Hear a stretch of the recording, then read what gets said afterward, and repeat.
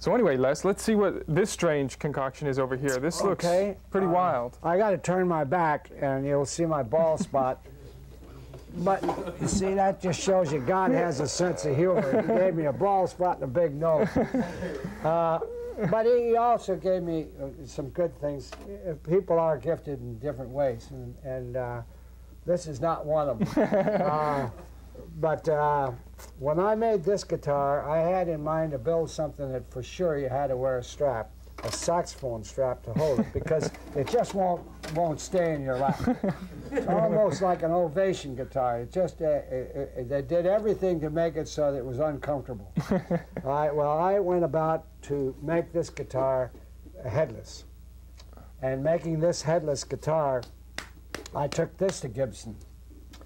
And that was my second mistake. Okay? Now it's out there, and a lot of people playing headless guitars, and they like them very much, and whatever. Over 40 years later. 40 years later. You're ahead of your time.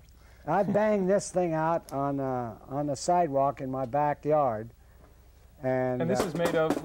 Aluminum. Aluminum. And I played at the Paramount with the Andrews sisters and have pictures of it on stage, and with Paul Whiteman and Jack Smith and, just Andrews sisters, a lot of people. And the guitar, it did its thing, and I made Lover with this, and Caravan and Brazil,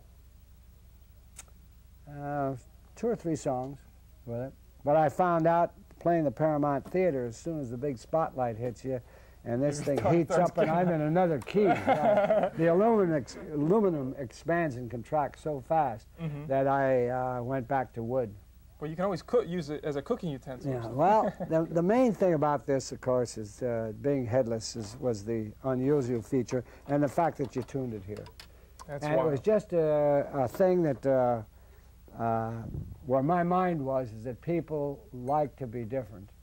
And make unusual instruments. And I think that that's what's happening out there with the rock guys today. Guy just doesn't want a standard guitar anymore. He wants something that's real far out. Well, they have it with the LED, I think they're called. The lights go up, down. Yeah, so if you're in the dark, the lights go out, you see where you're at. Yeah, yeah. Boy, I could use that. Here, I'll let you put it back. Oh, thank you. I'll look at your bald spot. The guy... It's on its way. Okay.